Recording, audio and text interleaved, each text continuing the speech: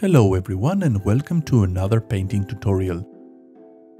Today I'm going to show the fourth part of the board game Descent. In order to make our lives easier, I primed the miniatures with red, blue and black primer.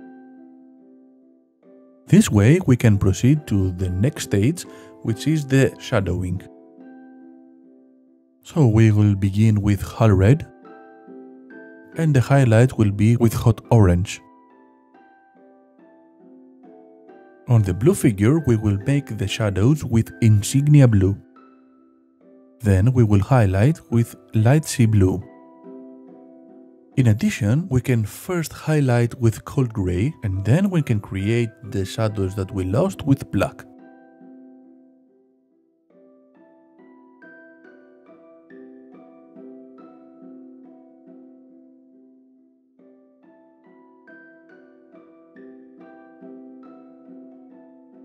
The next step is to apply washes. We will apply the washes accordingly to the colors. That means black, blue and flesh wash.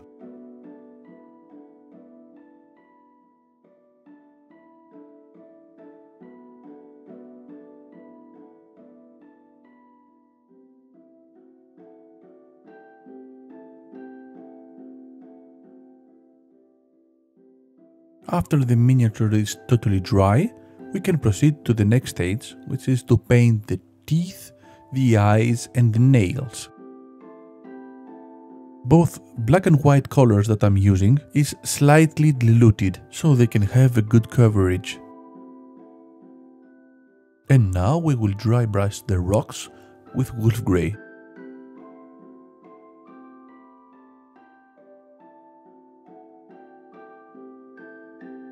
We will do the same thing on the dark miniatures using cold grey this time.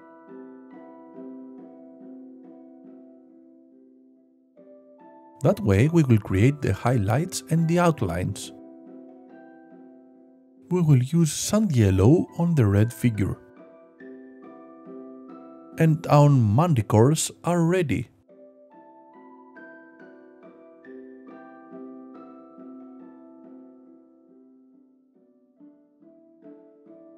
Time for our cute ogres. Our basic color will oddly be goblin green. The shadows will be done with dark green.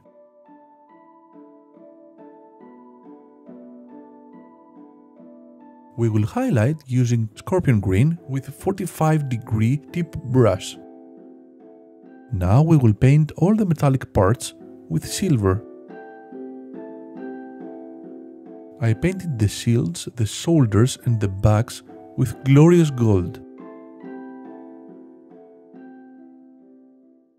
On the cloaks I used Alien's purple as a base color and bone white.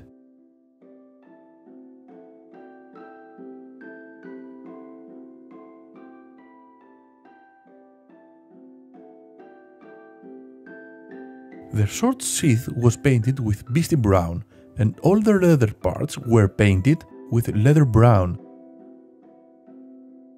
Don't be lazy while painting your miniatures. You will do the paint job once, but you will use them for a lifetime. The hair was painted with US flat brown, but you can certainly use other colors on each one to tell them apart.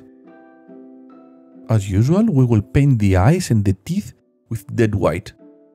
Now we will apply gloss varnish on the miniatures.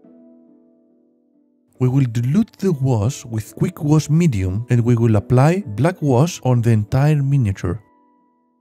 And now with dry brush technique, we will apply silver and gold on the miniatures to retrieve the highlights.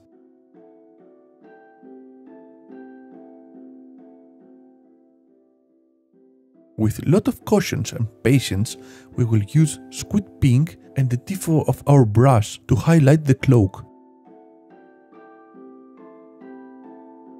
All the figure bases were painted with matte black. So our ogres are ready.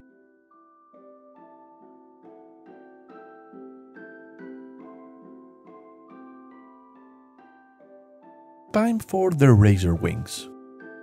Per pair, I applied colored primer on the miniatures. I used black, blue and red primer.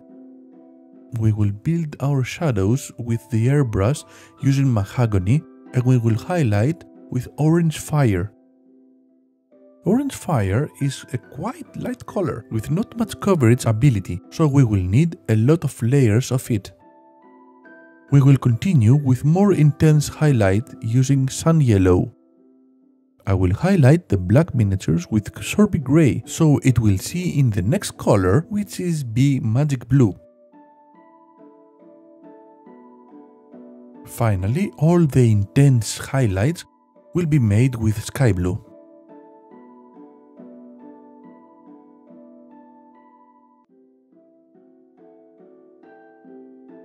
For this pair, we will use scorpion green as the base color. It will be really easy to create shadows with sea green and then with dark green. These miniatures are the proof on how easy it is for the airbrush to create color variations going from really dark to really light. So that you won't think too hard of which color to choose for the highlights, you can easily pick the complementary color out of the color wheel.